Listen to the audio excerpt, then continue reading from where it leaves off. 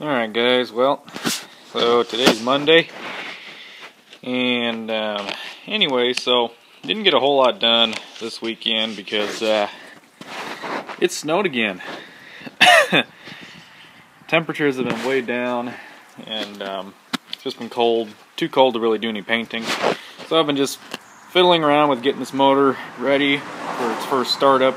The plan is to have it running by May, which so far is looking really good. Not a whole lot more I need to do to it. When it finally got a shorter fan belt, I had to get one that was an inch shorter because the other one was too long, because I went to a smaller pulley. So anyway, got the new fan belt and then went with a 12-point socket here. I think it looks pretty cool. So the alternator's ready to go. We just got to hook up a wire. Also, I got these brass 90s, so that way it would look a little better, since I'm going to be running a hose from here to here, and then from there around back. So, also got some gasket maker, and made the gasket to go around the base of this adapter plate. And I went and got one of those, whoops, sorry about that, went and got one of those thick gaskets for here, because I needed to lift this up a little bit more, because what I'm going to be doing is running my fuel pressure gauge off of this here. I know it seems a bit close, but it's quite a ways away from the header. That's plenty of room. So there will be enough airflow to keep things cool, but I'm going to run a rubber fuel line up to here. It'll just go straight up. It's going to go along here, and that's going to go to the cab, and then I'm going to run a fuel pressure gauge inside the cab. I'll show you how I'm going to do that.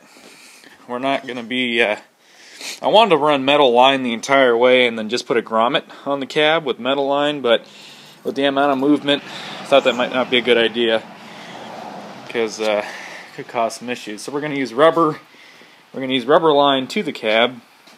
What we're going to do is, using this here, drill a 1/2-inch hole in there in the cab, slide this in and bolt it in place. So if the firewall was right here, for instance, we'd be putting this probably right in somewhere in this general area.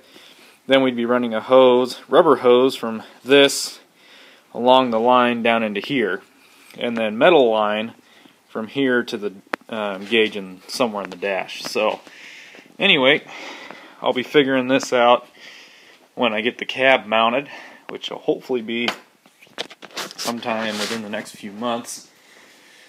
I'm going to start when the weather starts getting halfway decent. Start sanding on the cab and work on getting it in primer.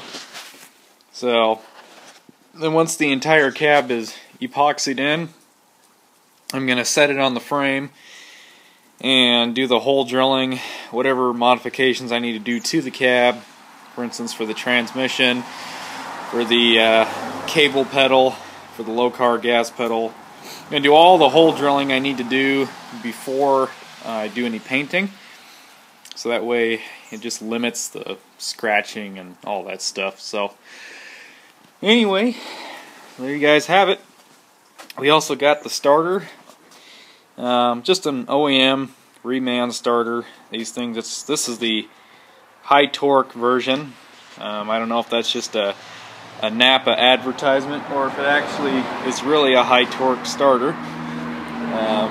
Never know.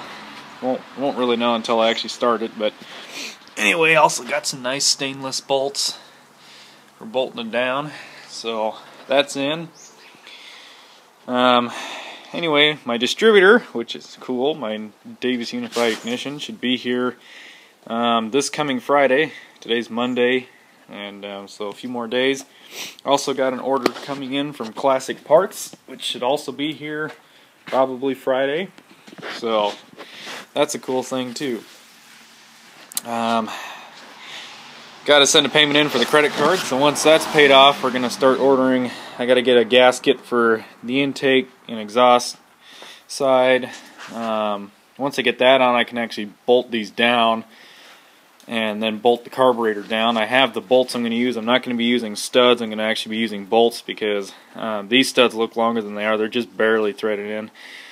So we're going to use bolts because they'll do the job just as well. And then I got to modify my air cleaner and then start running some lines. I got to run this PCB line, which is going to run back. There it is. You guys can just barely see it right there. So that'll be cool. It'll be kind of hidden. And then my vacuum advanced lines are right here. I got to figure out which is ported and which is manifold. Gonna run it on ported. Not sure if I'm gonna run that line behind the motor and to the distributor, or come down and just try and run it like around this area here. I'm not exactly sure. So anyway, and yeah, then we're gonna work on getting some upper and lower radiator hoses, and we'll get the radiator mounted up, and really soon be firing this thing off. I'll have to get some break-in oil, some trans oil, and hopefully in May this thing will be running. So pretty excited, guys. Been wanting to hear this thing run for a couple years and just haven't gotten around. Just waited it more or less because, you know, I didn't want to have to sit and run it all the time. So, but I figured I can't wait anymore. I have the entire fuel system plumbed.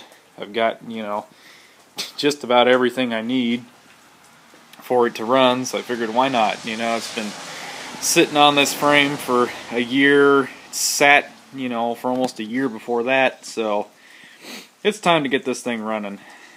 So, plus it'll burn all the paint off. So if I have to do any repainting, I can do it before it's too late. So, you know, because I may end up taking these, you know, manifolds off again and repainting. It just depends. The VHT paint's pretty picky.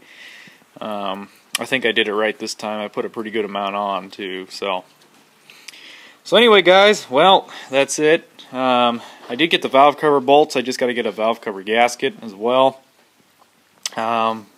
More stuff to get. There's stuff on order, so we'll see what happens. But anyway, well, little at a time. Just figured I'd give you guys an update. Kind of been long overdue.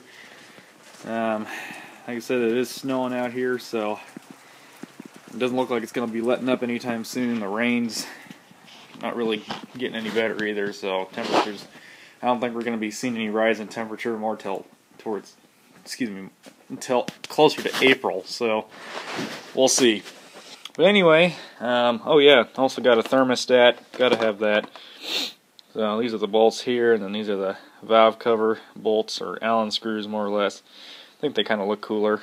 So, and that valve cover was actually made to use Allen screws. So, well guys, that's it for now.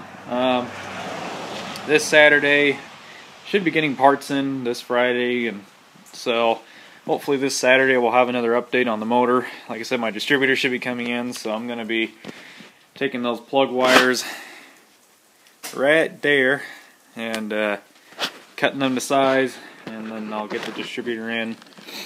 I'm not going to actually time it perfectly because I'm going to have to pull it back out so I can prime the motor when that time comes. So, alrighty guys, see ya.